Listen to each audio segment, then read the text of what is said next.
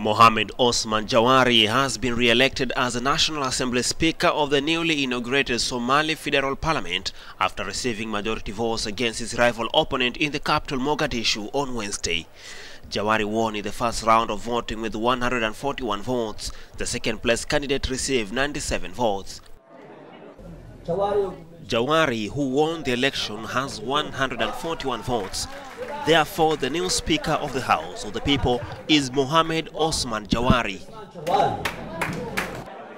The winner was required to attain at least 139 votes, which is 50% plus one of the total MPs of the parliament. Jawari worked for the Somali government during the civilian government of the 1960s and the socialist government between 1970s and 1980s. Following his re-election, he will guide the House for 4 years until January 2021.